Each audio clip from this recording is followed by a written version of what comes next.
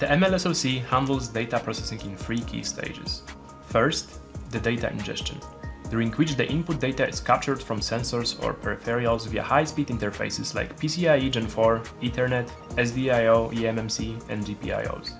Second is the pre-processing and post-processing, managed by the computer vision processor, which optimizes the data for efficient model inference, including image normalization, scaling, and other vision tasks. And finally, the inference and decision-making, powered by the SiMa.ai machine learning accelerator running complex AI models with ultra-low latency.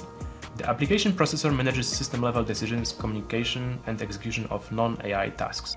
For example, YOLO V8 utilizes this architecture by ingesting video streams through the video decoder, pre-processing using the EV74, performance inference on the machine learning accelerator, and then encoding the output through the video encoder. This seamless flow between data ingestion, processing, and inference enables real-time AI performance for advanced edge applications.